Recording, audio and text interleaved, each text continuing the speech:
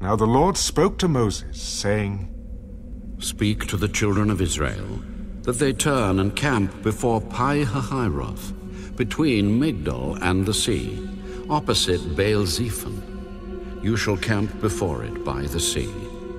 For Pharaoh will say of the children of Israel, They are bewildered by the land, the wilderness has closed them in.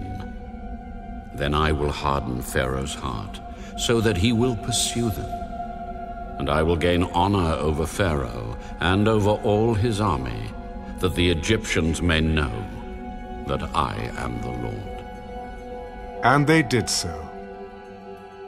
Now it was told the king of Egypt that the people had fled, and the heart of Pharaoh and his servants was turned against the people, and they said, Why have we done this, that we have let Israel go from serving us? So he made ready his chariot and took his people with him.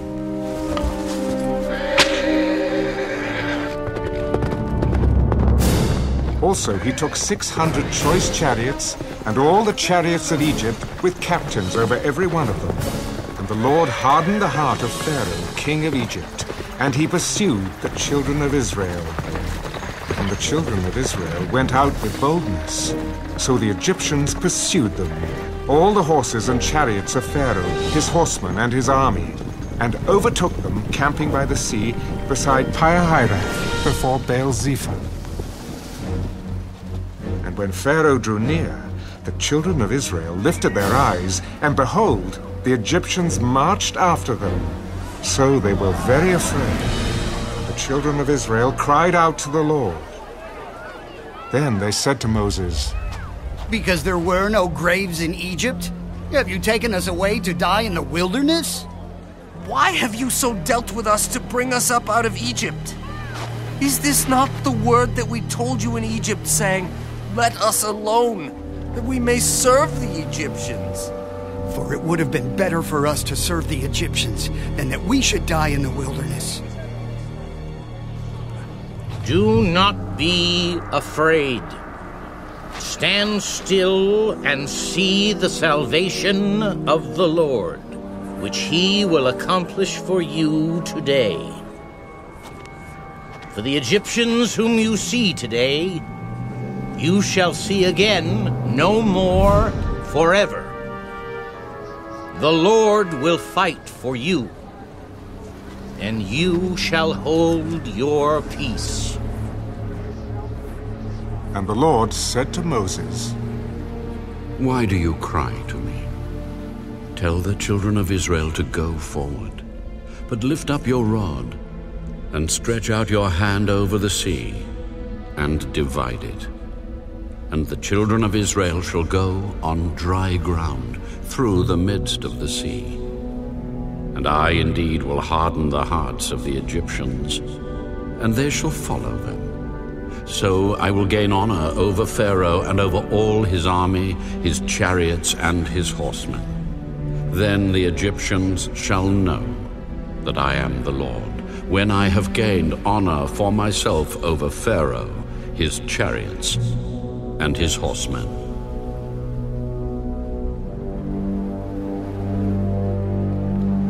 And the angel of God, who went before the camp of Israel, moved and went behind them. And the pillar of cloud went from before them and stood behind them. So it came between the camp of the Egyptians and the camp of Israel. Thus it was a cloud and darkness to the one, and it gave light by night to the other, so that the one did not come near the other all that night.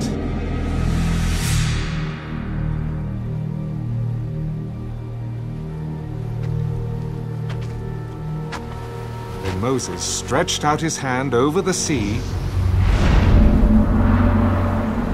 and the Lord caused the sea to go back by a strong east wind all that night.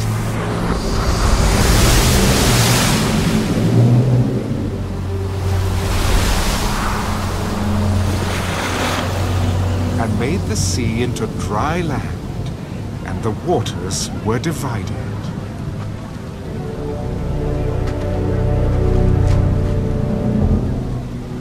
So the children of Israel went into the midst of the sea, on the dry ground, and the waters were a wall to them on their right hand and on their left. And the Egyptians pursued and went after them into the midst of the sea, all Pharaoh's horses, his chariots, and his horsemen. Now it came to pass, in the morning watch, that the Lord looked down upon the army of the Egyptians through the pillar of fire and cloud, and he troubled the army of the Egyptians. And he took off their chariot wheels, so that they drove them with difficulty. And the Egyptians said, "Let us flee from the face of Israel, for the Lord fights for them against the Egyptians." Then the Lord said to Moses, Stretch out your hand over the sea, that the waters may come back upon the Egyptians, on their chariots, and on their horsemen. And Moses stretched out his hand over the sea. And when the morning appeared, the sea returned to its full depth, while the Egyptians were fleeing into it.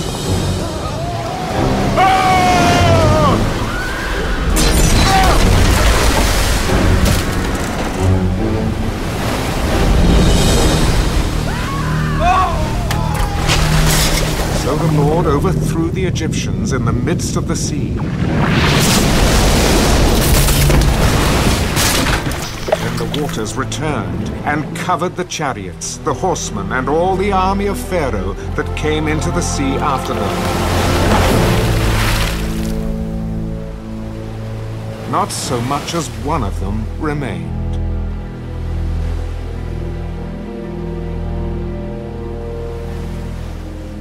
But the children of Israel had walked on dry land in the midst of the sea, and the waters were a wall to them on their right hand and on their left.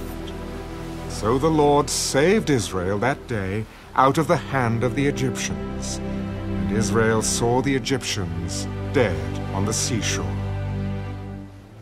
Thus Israel saw the great work which the Lord had done in Egypt.